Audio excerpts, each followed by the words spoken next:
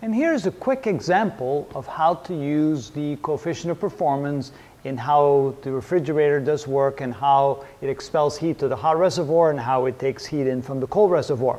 So remember the equation that K, the coefficient of performance, is equal to the amount of heat that we grab out of the refrigerator, so that's Q cold, divided by the amount of work we do to accomplish that.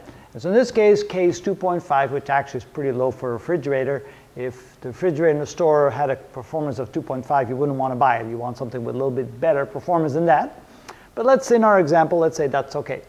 So the first thing we want to do here is see that we have K, we have Q cold, we can figure out what W is, the amount of work done to accomplish that. So W is equal to QC divided by K, simply by exchanging these two variables. So in this case, it's equal to 3,800 joules, and the K is 2.5, and so the amount of work that it takes to do that, for every 3,800 joules of heat that we get out of the refrigerator, is 1,520 joules. So what this means is that the compressor has to do 1,520 joules of work in order to extract 3,800 joules of heat out of the refrigerator. I think that's a pretty good deal. And then how do we find QH? Well, that's still the same. You can say that QH is equal to the work plus Q cold, and you can of course see that on this diagram.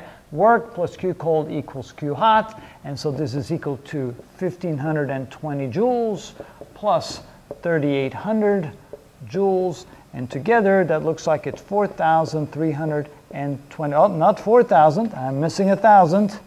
That would be 5,320 joules, which is the heat expelled to the environment. So now the question is, could you, for example, use your refrigerator to cool the kitchen?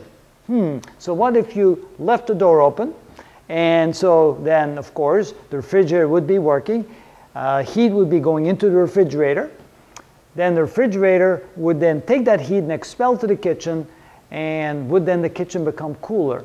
And the answer is no, because you would only take 3,800 joules of heat out of the kitchen through the refrigerator, and then you would expel back into the kitchen a total of 5,320 joules. So actually, if you leave the refrigerator open, you're just going to make the kitchen hotter, not colder. So not a good idea to use a refrigerator for that. Now, if you could take your refrigerator and roll it to the front door and have the part that expels the heat pointed outwards, and then you kind of seal off any openings that are left in the door, then you would take 3,800 joules of heat out of the house, and then the heat would be expelled, the 5,320 joules would be expelled to the outside, and then you could cool your house. So if it gets really hot in your house and you don't have an air conditioner and don't care about the food in your refrigerator, you can actually use it to cool your house. That's pretty neat, but you have to stick the back end of the refrigerator out the front door so the heat goes out and doesn't stay in the house. That's how you do that.